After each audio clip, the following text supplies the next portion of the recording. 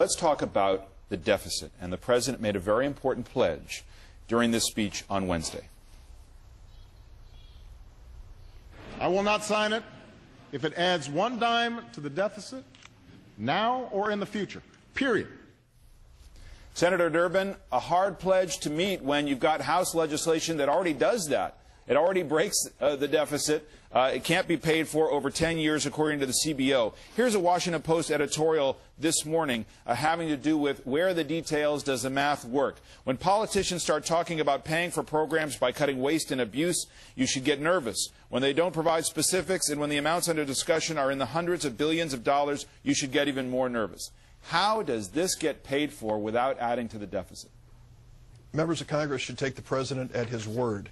He will not sign a bill that adds to the deficit. He walked into the White House and inherited a $1 trillion plus deficit from the Republican administration because they had fought a war in Iraq they didn't pay for. They gave tax breaks to the wealthy they didn't pay for. And they had a prescription drug program under Medicare they didn't pay for.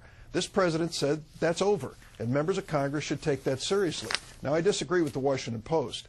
The fact is, under Medicare now, we are providing multi-billion-dollar subsidies to health insurance companies for something called Medicare Advantage. The health insurance companies said to us, let us run Medicare. We can show you how the government's not doing it efficiently. We can do it at a lower cost. Guess what? It's not at a lower cost. We are subsidizing private health insurance companies to provide the Medicare benefits that we can provide at a lower cost. That has to change. That subsidy has to end. That is the kind of savings that can come back into the system to help small businesses to provide health insurance and help those with lower incomes pay their premiums in America. How does Well, first of all, listen carefully to what he just said. He just said to the senior citizens of America, we're going to take hundreds of billions of dollars out of Medicare, and we're going to divert it to people who aren't senior citizens. Now, this is part of why you're seeing these town hall meetings. People who are in Medicare Advantage in rural America are getting a quality of health care they never got before. I just got an email from somebody at the Gunderson Lutheran Clinic in La Crosse.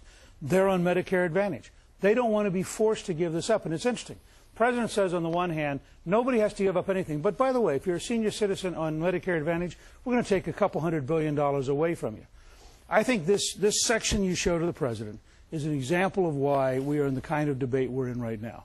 I don't believe most Americans believe it's possible to have the plan he wants and not see the deficit go up unless he's going to propose in the middle of the deepest recession since the Great Depression, massive tax increases, which will further deepen the recession. First of all, the money is not being taken away from senior citizens. It's being taken away from insurance companies who are responsible for a lot of the problems in the first place. Second of all, it pains me deeply to see one of the great optimists, which is Speaker Gingrich. You are. I mean, we agree on a lot of stuff. And the thing we have in common is America can do anything.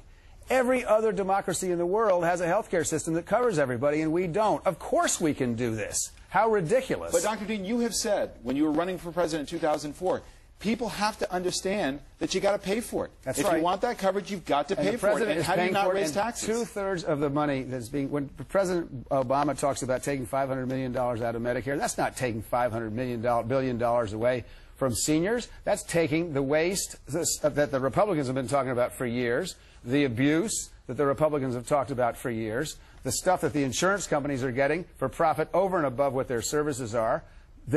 Two-thirds of this bill is paid for with savings. And if you don't think the savings are there, then how come we spend 17% of our gross national product on health care, and the Canadians, the British, the French, all of whom insure everybody, spend about 10%? There is so much fat in this system, we can pay for it. David, we've got to be honest about the cost. And so far, we haven't heard the President be clear about the costs. The Senate Budget Committee estimates that the House bill will cost not $1 trillion, but $2.2 trillion. The Health Committee bill, the Health, Education, Labor, and Pensions Senate Committee bill is estimated to cost $2.2 trillion over a full 10-year budget window. We need to be honest about what the cost is, what the pay-fors are going to be in terms of tax increases, cuts into existing programs that are already very fragile and not going to be solvent by 2017. And then I think that's what is making people nervous. That's why people are speaking up and expressing their concern. Senator Durbin, look, you're in the Senate leadership. Can you say unequivocally that taxes will not have to go up in order to pay for a $900 billion health care reform plan? Of course not. That's irresponsible. What the President has said if we're going to need new revenue, and some revenue will be needed, it'll come from those who can afford to pay. He's talked about tax increases for those making over $250,000 a year, a tax increase on health insurance companies for certain policies they sell.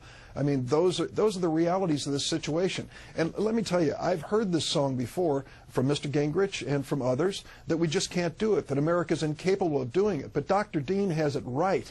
This is our chance. If we don't do it this time, we won't have a chance in my lifetime. And the situation will get progressively worse. Let us face up to the reality and do this in a responsible way.